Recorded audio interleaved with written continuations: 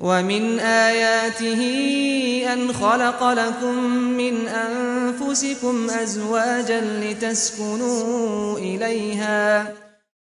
الحمد لله رب العالمين، له الحمد الحسن والثناء الجميل، وأشهد أن لا إله إلا الله وحده لا شريك له يقول الحق وهو يهدي السبيل، وأشهد أن سيدنا ونبينا محمد صلى الله عليه وعلى آله وأصحابه والتابعين لهم بإحسان إلى يوم الدين. أما بعد. Inshallah ta'ala, I'm going to mention two hadiths about the series that we were doing on As-Sa'adatu Az-Zawjayn, finding happiness in marriage, the happiness of the two spouses in the marriage which they are in. And we said that we're going to be taking it directly from the Prophet ﷺ statements and extract benefits from it, because there is nothing that can cure and solve our problems better than him alayhi salatu wassalam.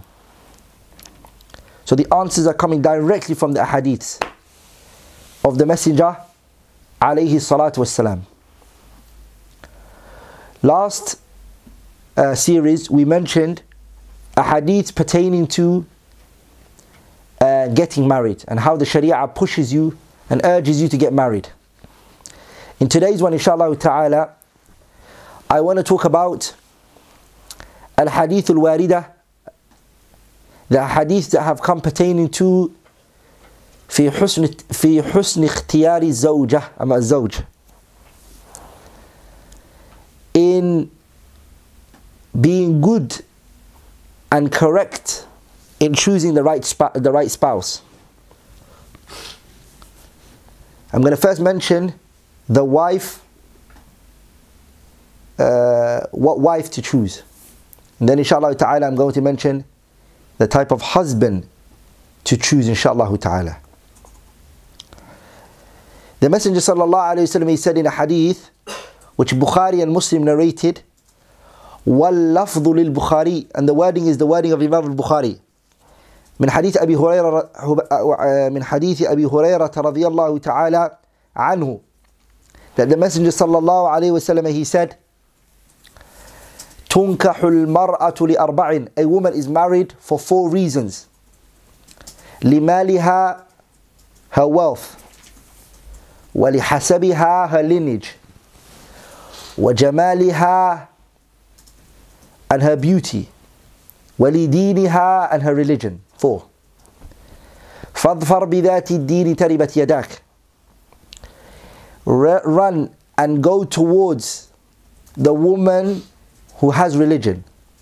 May your hands be dusted. This hadith, it urges us to choose a woman for religion. When a man wants to get married to a sister, he's going to marry her for one of 4 reasons. This is common. Some men, they marry the woman because she's wealthy, she's got money. Or she's from a family, her father's either a king, or she's from a respected lineage, looked up to, from a high tribe or something. Or her beauty. She's very beautiful to him, he likes her, he's attracted to her, so he marries her for that. وَلِدِينِهَا, or he marries the woman for her religion. Those are the 4. Then the Prophet ﷺ said, hasten and run to the woman who possesses religion. This hadith, my beloved brothers and sisters, is a hadith that tells us to choose a woman because she has religious values. And there's a reason why this is the case. Because everything else has an up and down. A woman who has religion, like in the longer run, who fears Allah tabaraka wa ta'ala, who knows the responsibilities that are on her shoulder, who knows that she has to fulfill her husband's rights, she has to be obedient and listen to him, she would not work towards the angering of Allah tabaraka wa ta'ala. So her religion is strong, If the husband says to her, ittaqillaha fi Allah, she humbles herself and she takes it on board. But if she's a woman who has no religious values, her wealth, her lineage, her beauty, it won't benefit you. Because ad-dunya mata', this world is only a joy of a very short time anyways. You're only going to enjoy this woman for dunya, for a very short time. وَخَيْرُ مَتَاعِهَا الْمَرْأَةُ الصَّالِحَةُ لَكِنْ, the best joy in this world is a righteous woman. And inshallah ta'ala we're going to expand on that in the upcoming series inshallah. But the woman who's righteous, who possesses the religious qualities that are needed, wallahi, you're going to live a good life. You will live a very good life. The woman who is disobedient to Allah tabarak wa ta'ala, she's then no doubt going to be disobedient towards her husband. The woman who's disobedient to Allah, she doesn't listen to what Allah has to say. She doesn't cover herself. She doesn't pray the salah. She doesn't fast in the month of Ramadan. She doesn't pay zakat from her wealth. The woman who does not fulfill the obligatory acts, that which she should do for Allah, if she doesn't fulfill that, then what makes you think, as a husband, she's going to come and fulfill your rights? Who are you for her to fulfill your rights? She's already forsaked the greater responsibility, which is the rights of who? Allah subhanahu wa ta'ala. So when you choose a woman, my beloved brothers and sisters, let the first thing you look for be religion, her deen, the religion that she possesses, the deen that she understands. Some people think that the religion is the clothing she wears alone. That is the religion, no doubt. But that's not only it. You look at the woman, what she is within her heart as a person. The deen here is internal and external. Her ikhlas, her following of the sunnah of the Messenger alayhi salatu wassalam, her madahir, her appearance, her outer appearance, her batin, her internally, how she is as an individual. All of this you can find out from the people who are around her. The sunnah also urged us to marry women for other characteristics as well, such as marrying a woman who has or who loves the idea of having children or wanting to have children. The hadith Imam Ahmad narrated on the authority of Abu Hurairah, the Prophet ﷺ, what did he say? تزوج الودود الولود فإني مكاثر بكم الأمم يوم القيامة. The Prophet ﷺ, he said, marry تزوج الودود الولود. Pay attention. The woman, she has two characteristics that you have to marry for. She is wadud. Wadud means she's very loving to her husband. She really loves her husband. A woman who just wants to love her husband, marry that woman. She's always, what she's also doing is, she's making her husband love her all the time. She's doing things to make him love her. That's what she works towards. The Prophet said, Al-Waluda, the woman who wants to have children. She loves having kids. She loves having kids and children. She doesn't say, oh, I just want to have one kid. Or, oh, no, I want to only have two kids. No, maybe I want to have kids 4 years on the line, or 2 years on the line, or 3 years on the line. Don't marry a woman like that. فَإِنِّي مُكَاثِرٌ بِكُمُ الْأُمَمِ يَوْمَ الْقِيَامَةِ. Because the issue of children, our Prophet loved it. What did he say? For verily, I am going to say to the Anbiya and the Prophets the Day of Judgment, look at how large and how great and they are, my Ummah, the Day of Judgment. So the Prophet is going to do this, alayhi salatu wasalam. So why would you deprive the Prophet ﷺ from wanting that? Why would you stop him from it? Shouldn't you aid him in what he wants, alayhi salatu wasalam? So, marrying a woman what? A woman who wants to have children. ولذلك the hadith Abu Hurairah says, كان رسول الله صلى الله عليه وسلم يأمر بالباءة وينهى عن التبتل. The woman who she wants to have children, she's conceiving. The Prophet ﷺ didn't like her, the man who doesn't want to have children, or the woman that doesn't want to have children. So this is not what the Sharia wants. ولذلك I mentioned before in one of my lessons that Al-Imam al-Shatibi rahimahullah in his Kitab al-Muwafaqat, when he talked about the objectives of marriage, he mentions that the ultimate goal of getting married, the ultimate goal, there are other objectives in it. There are other, but the ultimate one is, it is to have children. It is to what? It is to have children. Also the Sharia mentions other characteristics that a woman should be chosen for. The woman should be chosen for these characteristics. The Prophet said, the hadith of Jabir ibn Abdullah radiallahu ta'ala anhu, Ibn Majah, At-Tirmidhi, and Nasa'i, they narrated it, that he said, تزوجت امرأة, I married a woman. فأتيت النبي صلى الله عليه وسلم, and I came to the Prophet. فقال, he said, أتزوجت يا جابر, Jabir, did you get married? فقلت نعم, I said yes. Then the Prophet said to him, بكرا أم ثيبا, did you marry a virgin or did you marry a non-virgin, a widow? Which one did you marry, a woman who is a virgin or not? فقلت, I said, لا بل ثيبا, no, I married a woman who's not a virgin, a non-virgin. فقال, then the Prophet said, هلا جارية, why didn't you marry a virgin, a young girl? تلاعبها وتلاعبك, in which you can play with her and she can play with you. Why didn't you marry a young girl who you can play with and she could have played with you? Then Jabir was young, he married an older lady, a woman who was older than him. He married her. She wasn't a widow, she wasn't a virgin, she was a non-virgin. But the Prophet ﷺ, the first thing he said to him, why didn't you marry that? Some of the scholars, they took from this that a virgin is better than a non-virgin. Some of the ulama, they took from that.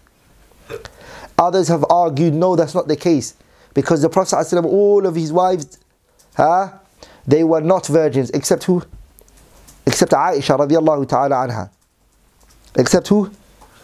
Aisha. The rest, they were not virgins.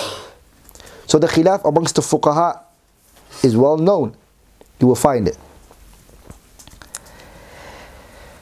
There's a statement that really touched me, which Sa'id ibn Mansur, rahimahullah, he narrated in his Sunan, but he narrated it mawqufan, وَلَا يَصِحُ مَرْفُوعًا, meaning it's the statement of Asma bint Abi Bakr. This is the statement of who? Asma bint Abi Bakr. She said that, Ya bunayya wa baniya, O my son and O my daughter. So she's talking to Ya bunayya wa bani, my son, wa ibnati, and my daughter. In another riwayah she said Ya bunayya wa baniya wa baniya. She said Ya baniya wa baniya wa baniya. إن هذا النكاح رق. This marriage is slavery. فلينظر أحدكم عند من يرق كريمته. One of you should look at where he's going to enslave his karima. Now pay attention, this is very powerful. His daughter, or the person has to understand this, which is very important. Marriage is slavery. When a woman gets married to a man, she's slaved. She can't go for another man. She's a slave for you. She's yours. So look at and make sure where you make yourself as a slave. That doesn't mean you can't leave. You can leave. But it means hypothetically, a relationship imprisons you, it strips from you other privileges and other things that you had. You can't go and think about marrying another person whilst you're in this relationship. So it strips you from things, it imprisons you from something. You and the one who's not married are not the same. The one who can think of straight away getting married. You have to leave this relationship in order to get married to this. So religion is what you need to look for. Oh sisters, look at who you're going to spend the rest of your life with. Choose it wisely. Is this the right person for me? Is this the person I should be with? Brothers, Look at the person who you want to be a husband for. Look at the woman who you want to be a husband for. The woman who you want to be the mother of your children. You have to look at this way before you go into it. One of the funny things is that I used to always remember adults saying to youngsters when they want to get married is, when you're young, your brain is not in your head. Your brain is in your waist. Sah? You've heard that one before? Nah. Your brain is in your waist, meaning desire is only what's taking you. But later, your brain starts to go into your head and you start realizing who is the woman you got yourself married to. And the same is to the woman. She realizes later what relationship she got herself into. And then regret, the pain and the agony starts. So, it's important to be correct in what you choose and who you choose. So remember this hadith. تُنْكَحُ الْمَرْأَةُ لِأَرْبَعٍ لِمَالِهَا وَلِحَسَبِهَا وَلِجَمَالِهَا وَلِدِينِهَا فَادْفَرْ بِذَاتِ الدِّينِ تَرِبَتْ يَدَاكَ. Inshallah ta'ala, the second hadith for this particular point, and this hadith is a bit lengthy, so that would mean we've done 4 hadiths. The second hadith for the chapter today, which is الحديث الواردة في اختيار في حسن الاختيار.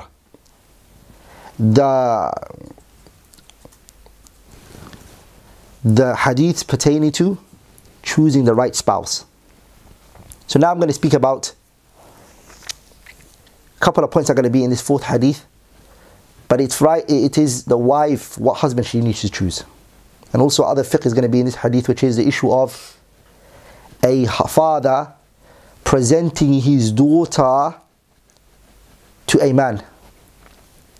Or also another fiqh that's going to be in this hadith, which is a woman presenting herself to a man and the ruling pertaining to that. This hadith is a bit long. We're going to go on it inshallah ta'ala and try to extract the benefits that are in it. This hadith is the hadith of Abdullah ibn Umar radiyallahu ta'ala anhuma. أن عمر بن الخطاب رضي الله تعالى عنه. This hadith is Umar رضي الله عنه. حين تأيمت حفصة بنت عمر من خنيس بن حذافة السهمي. Hafsa, who is the daughter of Umar رضي الله تعالى عنه, her husband died. Hafsa, her husband died. His name was what? Khunais ibn Hudafat al-Sahmi. And he was from the companions of the Messenger sallallahu alayhi wasallam, and he died in Medina, fatufi bil Medina. So Umar went, he said, Ataytu Uthman.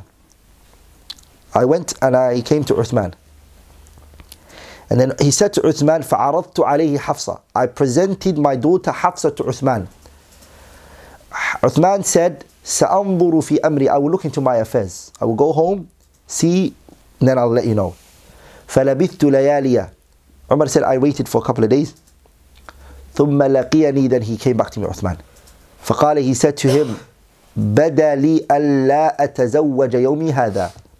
Uthman said, it has become apparent to me, it has become clear to me that I do not want to marry today. I'm not interested in getting married now. Then Umar then said, فَلَقِيتُ أَبَا بَكْرٍ الصِّدِّيقِ. فَلَقِيتُ أَبَا بَكْرٍ الصِّدِّيقِ. I went and I met Abu Bakr. I went and met him. فَقُلْتُ, I said to him, إِن شِئْتَ زَوَّجْتُكَ حَفْصَةَ بِنْتُ عُمَرَ. If you want, I will marry you off to my daughter Hafsa. فَصَامَتَ أَبُو بَكْرٍ. Abu Bakr went quiet. فَلَمْ يَرْجِعْ إِلَيَّ شَيْئًا. He didn't come back to me and say anything to me. Meaning Abu Bakr, he never got back to Umar again. He just went quiet and he left. So Umar said, وَكُنْتُ أَوْجَدَ عَلَيْهِ مِنِّي عَلَى عُثْمَانَ.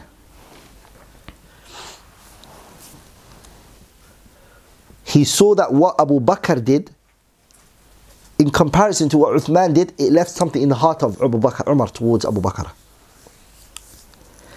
فلبثت ليالي. After that, night went by. ثم خطبها رسول الله. The Prophet got married to her. فأنكحتها إياه. I married Hafsa to the Prophet صلى الله عليه وسلم. فلقيني أبو بكر. Then Abu Bakr met me. Came up to me. He said to him, لعلك وجدت علي حين عرضت علي حفصة فلم أرجع إليك شيئا. He said, maybe you felt something towards me when you presented your daughter Hafsa to me and I never got back to you. قال نعم. He said yes. So he said قلت نعم. I said yes to him. Abu Bakr then said, فإنه لم يمنعني. Nothing prevented me أن أرجع إليك, for me to get back to you. فيما عرضت علي, in that which you presented to me, which is your daughter Hafsa, إلا أني كنت علمت أن رسول الله صلى الله عليه وسلم قد ذكرها. Except I knew the Prophet was mentioning her, meaning the Prophet wanted to marry her. فلم أكن لأفشي سر رسول الله. And I am not one who is going to go out and mention the Prophet's secret.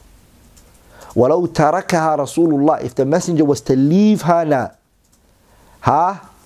فقبلتها, I would have accepted her from you. If the Prophet didn't go for it, I would have gone for it. Bukhari narrated that. This, my brothers and sisters, it shows us many things. Oh parents, oh fathers, who have daughters who are chaste, who have daughters who are righteous. If you see a righteous person, a practicing brother, and your daughter has reached age of puberty, and you're in a society like this, as a father, follow the example of Umar. Wallahi, his daughter is better than your daughter. Hafsa, wallahi, is better than your daughter. Hafsa is better than your daughter. مع ذلك, and even then, Umar went and he saw Abu Bakr's virtue and Uthman and wanted his daughter for them. This shows us that when you see a righteous person and you have a daughter, keep in your mind that you are not the one that's going to marry your daughter. You're not going to get married to her. Somebody else will. So choose the right person for her. There's a point I want to drive home, and I want you to all understand, which is the issue of the father has to be smart.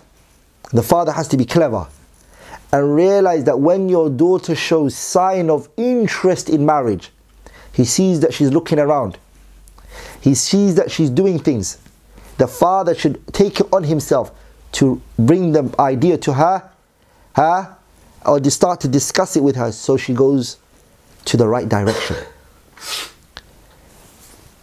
The story which is mentioned in Surah Al-Qasas, ayah 26, where Allah says, قالت إحداهما يا أبت استأجر. That one of the daughters, she said to her father, this righteous man, who some people say is Shu'aib, but it's not Shu'aib. Ya abati, my father. To this, her father was a righteous man. She said, Ya abati, my father, ista'jirhu. Employ Nabiullah Musa. Because she came home early than the normal time. Her father realized, how did they come home quickly today? Because normally they come late because they're waiting for every single person to fulfill their needs from the well, and then after that do they go. So they come home late. So he realized, how did you guys come home early? So they told them what happened, that a righteous man, Nabiullah Musa, came and helped them. So one of the girls, she said, Ya abati ista'jirhu, oh father, employ him. Why? Why should she employ him? She said, Inna khayra man ista'jarta al-qawi. Inna khayra man ista'jarta al-qawiyu al-amin. The best person to employ, the best person to hire is a person who is strong and is reliable. Are you with me? I believe personally that Nabiullah Musa married this woman. The one who said, oh father, employ him. Oh father, hire him. I believe he married her. Even though from the siyaq of the ayah is not. Pay attention, look at this point. When she said to her father, oh father, hire him. Oh father, hire him. I personally believe that she was the one her father married her off to Nabiullah Musa. When he said to Nabiullah Musa, قال إني أريد أن أنكحك إحدى ابنتي هاتين. I want to marry off one of my daughters to you. I'm sure that he had in mind the one who said hire him. The reason why I believe it's that one is because the father here realized she was ready to get married. She had something already in her heart towards Nabiullah Musa. A father is a smart one who realizes when his daughter shows those signs, he works with her. That is then when they were righteous people at that time. Imagine today in a society and the kind of lifestyle that we're living. A daughter brings you a righteous person, practicing person, and you reject them because you're not the same tribe as them. Or you reject them because they don't have a lot of money as to what you expected or what you thought. We're not in that society, my beloved brothers and sisters. But then this ayah also has another benefit, which is, what does a woman take a man for? She takes him because he's qawi, he's strong, ameen, reliable person. She can trust him. She's strong and he's a reliable, trustworthy person. Those are the two characteristics that a woman chooses a man for. That she takes him on board. Those two characteristics are not only specific to the woman, for her to choose this from her husband, but it's also a characteristic that a man marries a woman for. You need a woman who's strong, who can look after her children. She's strong. She can look after her children. You don't want a woman who's weak. A woman who's reliable, who knows your secrets. She knows your internal affairs and she keeps it private. You can trust her with your properties. You can trust her with your household. You can trust her with your children. You can trust her with your bed, that she won't bring no other man into the house. You can also trust her with your secrets and your private life. She's ameen, trustworthy individual. Those are the two characteristics that if a marriage is lacking, my beloved brothers and sisters, that marriage will never stand. And that marriage will not lift a head. It's a marriage to the road of destruction. It's rather for you to spend time in that marriage is basically watering in the desert. Your actions are here كَسَرَابٍ بِقِيعَةٍ يَحْسَبُهُ الظَّمْآنُ مَاءً. It is like a mirage. You're working towards something that doesn't exist. Because these are the two greatest, strongest pillars that the communication and the relationship of two humans who want to work together. She's talking about the issue of hiring. She wants these two qualities in him. So that's how it should be, my beloved brothers and sisters. Al-Qawi, strong person, and Ameen. Even Nabiullah Sulaiman, when he asked the jinn, when he said to him, go get the throne of Balqisa, go get it for me. What did he say? قال أنا آتيك به قبل أن تقوم من مقامك وإني عليه لقوي أمين. I will bring it to you before you leave your sit. Sulaiman used to have a Majlis Qada, a place where he used to come and he used to judge. In the morning he used to come and in the evening he would leave. He said, I'll bring you her throne before you leave your sit, before you leave your shift. And then he said after that, why? How can I do that? And how could Nabiullah Sulaiman trust him on this? And he said, I am strong and I am a person who is reliable. It's two characteristics here. So running a project requires somebody who's qawiyun ameen. A marriage, anyone who's running it needs to be qawiyun ameen. The wife who's running the household, she has to be qawiyun ameen. The two people who are dealing with one another, both parties, quwwah and amana. Also, my beloved brothers and sisters, this also shows us the permissibility of a woman, and this is also permissible, bal yajuz, rather it is highly recommended, some scholars said, that in some circumstances, but definitely it is permissible, that a woman presents herself ala rajul salih, to a righteous man. She goes to a righteous man and she asks him for marriage. And Imam al-Bukhari rahimahullah, he chaptered a bab in his Sahih. He placed a chapter in his Sahih. And as we all know, Tabweeb al-Bukhari, and Imam al-Bukhari, his tabweebat, his chapterings, there are fiqh in it. The way that Imam al-Bukhari chaptered his Sahih, this is a jurisprudent rulings that we can take from it. And this is what he called it. He said, Babu عرض المرأة نفسها على الرجل الصالح. The chapter of a woman presenting herself to a righteous man. She sees a man who's righteous. She approaches him and she says to him, please, can you marry me? These two that I just mentioned, the issue of a father saying to another man, do you want to marry my daughter? And a woman going to a man and asking the man to get married to her, in our community, Somalian community, it is looked down at. And automatically they think that woman she lacks shyness and haya. But what is sad is that if she goes to haram, they see it less. I know situations which a man came to his parents and he said, Mom and Dad, I want to get married. They said, with what? What do you have? What money do you have? So he said, Mom and Dad, I'm scared, I'm worried for myself. I'm worried for falling into zina and haram. They said, well, everybody does it. Everybody goes and commits these haram. When you grow older, you repent, but you're not going to get married now. I know brothers whose parents said, if you have a girlfriend, bring her to the house. But you're not going to get married. Now this is sad, wallah.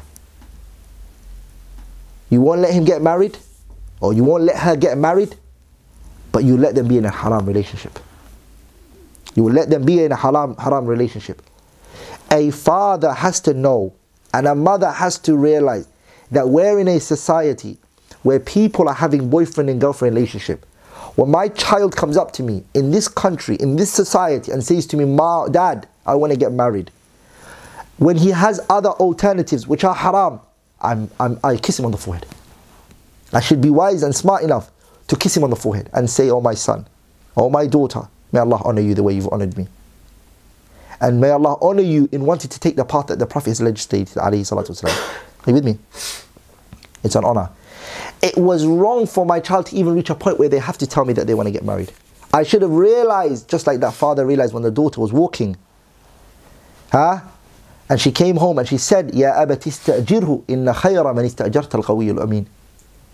Hire him. He realized from there that she's ready to get married. You see, my brothers and sisters, this is very important. There's a hadith that Imam al-Bukhari brought after he brought the chaptering. وساق الحديث عن ثابت البناني. He brought it from ثابت البناني. He said, كنت عند أنس بن مالك وعنده ابنة له. He said, I was with Anas ibn Malik and he had his daughter with him. His daughter was sitting there. He said, Anas was talking and he said, جاءت امرأة إلى رسول الله. A woman came to the Prophet. So Anas is sitting here, Thabit al-Bunani is sitting here, and the daughter of Anas ibn Malik is sitting. So they're talking. So Anas ibn Malik says, جاءت امرأة, a woman came إلى رسول الله, to the Prophet. تعرض عليها نفسها. She presented herself to the Prophet and she said, Ya Rasulullah, marry me. The Prophet sallallahu alayhi wa sallam قالت يا رسول الله ألك بي حاجة. The woman said to the Prophet, do you want me? Do you have any need? Do you want to marry me? When she said that, are you with me? Anas ibn Malik, when he had said that, the woman said this. Because Anas ibn Malik is talking about the story of the woman who came to the Prophet and she said, Ya Rasulullah, ألك بي حاجة. Do you have any need in me? Do you want me? Anas ibn Malik, he said, when the woman said that, Anas' daughter who was sitting there, she said, ما أقل حياءها. This woman, look how bad her shyness is. Where's her shyness? How little is her shyness? وسوءتها. And how evil is she said. So Anas ibn Malik, he said to her, هي خير منك. Wallahi, she's better than you. رغبت في النبي صلى الله عليه وسلم فعارضت عليها نفسها. She had desires in the Messenger صلى الله عليه وسلم. Wallahi, that woman is better than you. She had desires in the Messenger صلى الله عليه وسلم.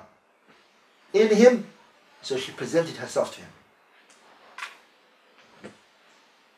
So my beloved brothers and sisters, this hadith, it shows us جواز عرض المرأة الزواج على الرجل الصالح, that it's permissible for a woman, if she finds and feels that this man is righteous and is good, that she can present herself to him.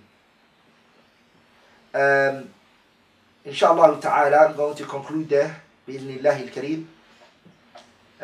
Anything which I have said which was wrong, فإنه مني ومن الشيطان والله ورسوله بريئان منه.